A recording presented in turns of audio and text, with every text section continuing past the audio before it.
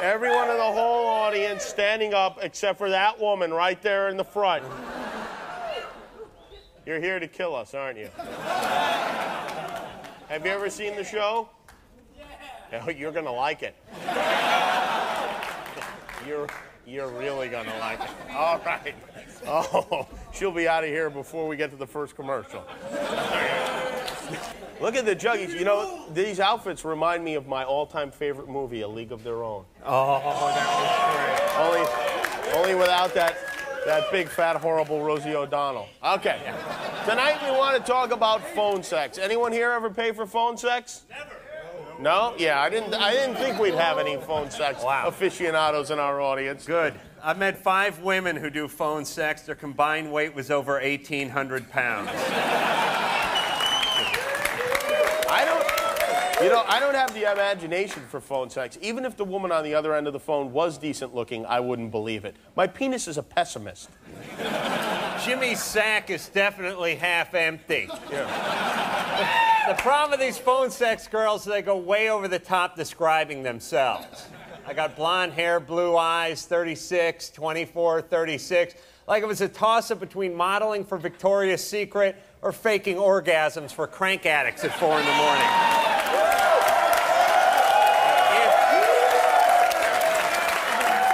If they would just be honest, I could get into it. You know, just level with us. Listen, I got a little bit of an overbite and I'm missing a toe. That I could spank to. Yeah. And who can afford $3.95 a minute? I have 9 TV shows. I can't afford that. That's $240 an hour. I wouldn't pay $4 a minute to talk to my dead grandfather. On 3-way with Jesus.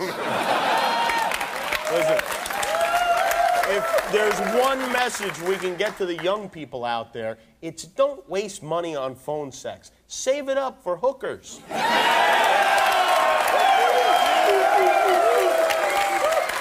wish we were around when we were younger. What? Oh, yeah, me too. Good sound advice, Jimmy, but you know, sex isn't just, phone sex isn't just for the guys. What about the ladies? Yeah. If there happen to be any gals looking for a little hot talk, then they're gonna want to take a gander at this. Hey, ladies, are you looking for a real man? Are you tired of all those phony guys with their manners and washed underpants? Call 1-600-MAN SHOW now and talk to a regular guy like us live. So, what are you wearing? Some sweats I found at the Y. Please tell me they have mustard stains on them. French is yellow, baby. French is yellow. I love handles. Well, I got plenty to hang on to, honey cheeks. What are you eating? Cheetos. Puffed or fried? Puffed. Big time. Ooh. Ladies, why live in fantasy land? Let real pot-bellied men get you hot. You're a dirty boy, aren't you? Yeah. How dirty are you? I barely wipe. Ooh, we lie. Call 1-600-MAN SHOW now. Your bald spot is my G-spot. For masturbation purposes only, $3.95 a minute. Toll charges may apply.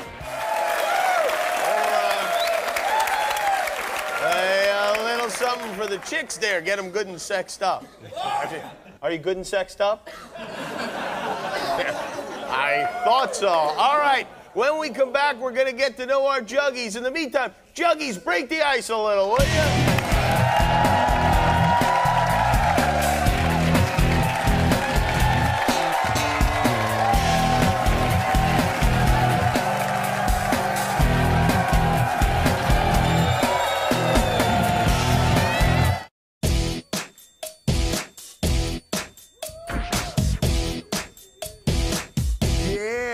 That one too.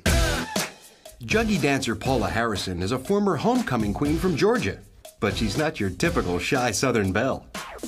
I grew up in Atlanta. I went to a school of the performing arts, and I majored in singing and dance. After high school, Paula moved to Hollywood, where she got her first dancing job. The first job I ever had was dancing as a bear at a bar mitzvah.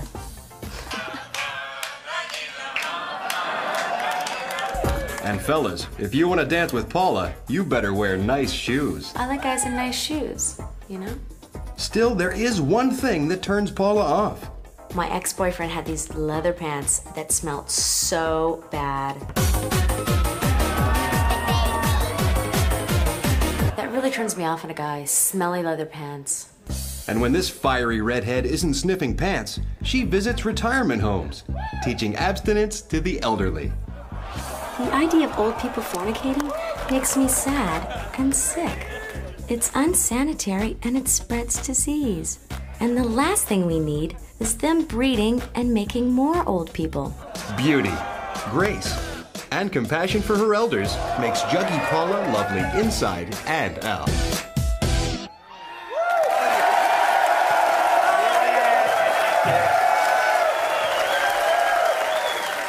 You're doing great work, Paula. You're doing wonderful work. Yeah. Get that out of there. But Paula's not the only one giving back to the community. No, I'm proud to say that Jimmy and I do our part too. We do? No, we don't. Not really. No, we play foosball and get drunk. Let me tell you something about myself. I believe that children are our future, and that's why Adam and I spend our weekends teaching kids our national pastime. That's right. Take a look at this. Me and Jimmy teaching little leaguers. All right, kids, I'm Coach Adam. That's Coach Jimmy over there. We're here today to turn you into baseball players. That's right. First off, we're in charge. You listen to us, you listen to only us. From now on, I'm your father, and Coach Adam is your mother. Consider your real parents dead. Oh, your parents aren't really dead. No. It's a figure... Oh, come on. I made Rice Krispie treats. All right, here's the deal. If you all pay attention and come to practice, you'll all get to play. Except for you, sweetheart. Here's a quarter. Call your mommy. Ever take you to ballet practice. No girls allowed. All right, first, we focus on the fundamentals. This is a cup. Okay? This here, okay? All right.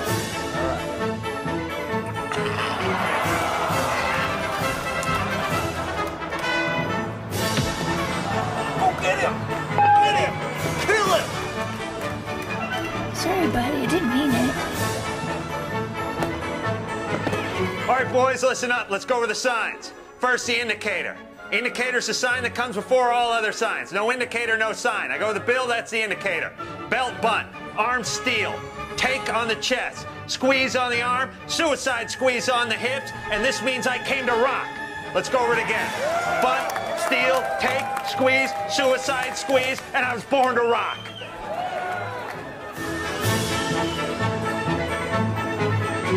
Dig, dig, dig, dig, dig, dig, dig, dig. Oh, no, no.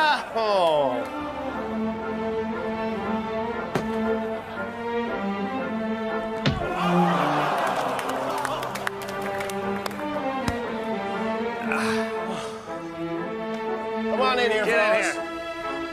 Guys, I don't know how to say this. It's the hardest part of being a manager. What Coach Jimmy's trying to say is you're all very, very bad players, and we're going to have to cut each and every one of you. Thanks a lot. Thanks for coming. Sorry, fellas. Hit the road. Hey! Bring on the midgets. File in, little fellas.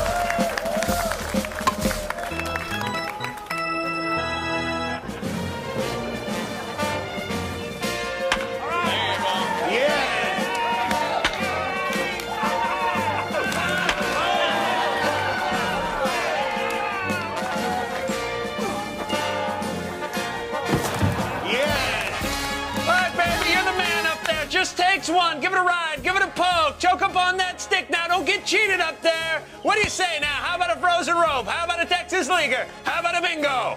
What about a bingo? How about a bingo? What about a bingo? How about a bingo? What about a bingo? How about a bingo? What about a bingo? How about a bingo? What about a bingo? Step out and take a look. Oh, yeah. Look. Take a look.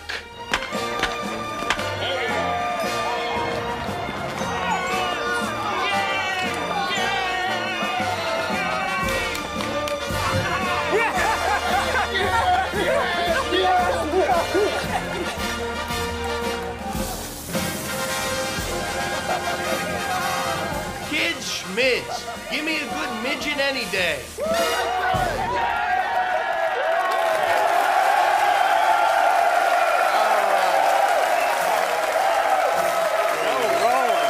Did I say children are our future? I meant midgets are our future. That's right. Much more coachable. In a minute, Karl Malone. Yes. Juggies, rub some pine tar on it, would you?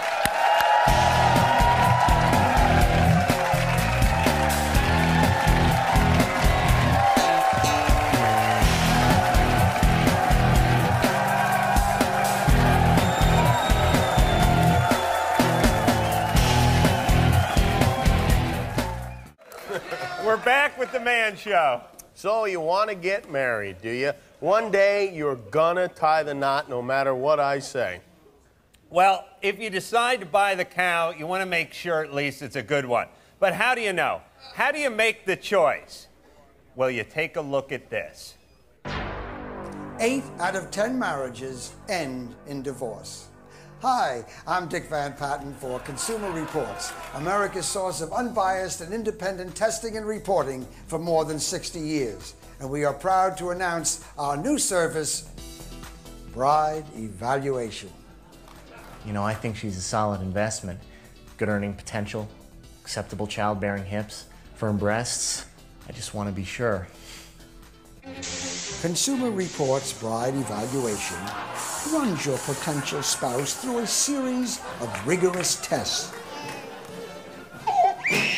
assesses her performance, and gives her a rating that you can understand. Yeah, you know, the sex is, yeah, it's not so great once in a while, but, you know, that's why we're here. So, we'll see. The experts at Consumer Reports dare to compare. Experts like football great Bruce Smith. Experts like housekeeping genius Mr. Clean. I'll make sure she knows how to handle a mop. And experts like adult film star Ron Jeremy. I'll also make sure she knows how to handle a mop.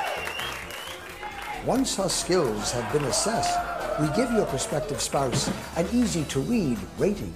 Rebecca only got 1.5 stars. That sure isn't worth half of everything I own. Consumer Reports, you're a lifesaver. Let us try your bride before you decide. Consumer Reports Bride Evaluation.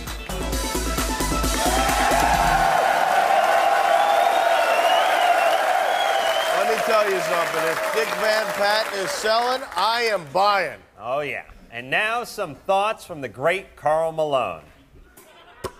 Karl Malone don't understand how come ladies got to be going on with other ladies of the same sex.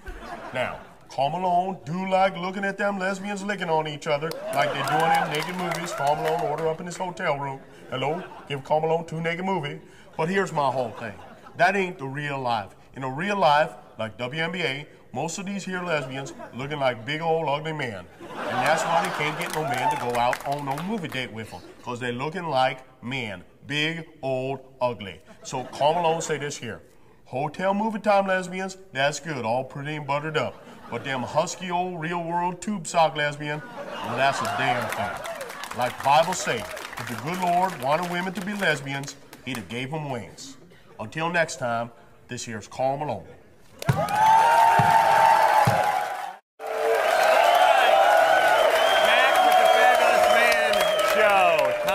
The questions and answers. These are actual questions asked by you and answered by us. Where is Greg Doghair Ellis? Yeah! Greg, why do they call you Doghair? Because of what I drink after the next day. All right. I see. You have a hair from the dog that bit you? There you go. Nice. You go. Greg asks, is it normal to have a 2-inch penis? One inch is normal. 1.5, that's on the big side, and 2, I mean, you got something. So what do you? I mean, that's something. That's awesome. Usually only NBA players will get in that range. Great. How do you ride a bike with that big 2 inches between your legs? Left side. I mean, it's great, but it just seems impractical. Yeah, you know? I know. Yeah. I feel sorry for you, fella. Yeah. All right, where is Luke McNichol? Luke? Yeah! Luke? Any relation to Christy McNichol, who delighted us as youth? None whatsoever. No, none at all. Luke asks, is there a female equivalent to Viagra? My wife hasn't been aroused in 2 years. You're married? Yes. Really? 2 years like now. Your mom should have brought you here. Hey, I noticed you're not wearing a wedding ring, huh? I'm not. No? I'm going out after the show. Oh, you're going out after the show. Right. You'll get laid for sure. Yeah. Spot a guy like that with no wedding ring on. It's open season on his Johnson. That's right. They'll be feasting on you. Yeah. What your wife needs probably to get excited is a more attractive husband. Jimmy. I should talk. I know how you feel. I sympathize. Where is Griselda Villarreal? Griselda. Oh, hi, Griselda. Wow. Griselda says, my boyfriend has a Buddha belly, which is a big turnoff for me. How do I sensitively tell him to lose it, and how should he work it out? So, is this your boyfriend next to you? Yes, right And here. you don't like his belly? Well, stand up. Let's have a look at your belly there. I'll tell you. It doesn't look that bad. No, he looks fine. That's a Buddha belly? Buddha. That's a Buddha. Gee, he's an Olympic swimmer next to him. Yeah. What are you complaining about? Leave the guy alone. Believe me, he's going to get a lot fatter. Yeah. Mark Valencia, where are you? Mark? Hey, Mark. Mark says, my girlfriend has big breasts and wears tank tops all the time. How do I ask her to not wear them as often and not hurt her feelings? How dare you, sir? Well, she got like, real big ones, and then Oh, you want to yeah. make sure, You those are mine. Selfish bastard. Exactly. They're mine. Listen, don't be so self-centered. Come on. Well, it's okay, once in a while, but not like all the time. Listen. No, it's good all the time, even on Easter. So I shouldn't even ask, You right? like looking at the juggies, don't you? Yeah, I love And they have boyfriends, some of them, although if we find out about it, they're fired, but I understand they do. Don't be so self-centered. All right. Please, share with the men around you. This is the Man Show. Everybody. All right. Thanks. Where is Wallow Ninja? Wallow Ninja. Oh. Wow.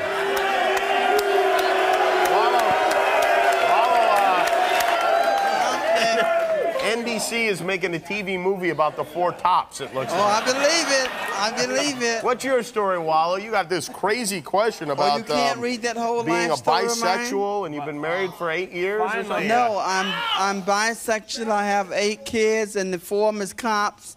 2 of them is attorneys. Oh, so you're... And my wife and I have been married for 32 years. Really? And I think everybody should get into the relationship swing. And I also do acting. You're a crazy son of a bitch, aren't you, Wallow? That's right. Yeah, I don't think we can help you.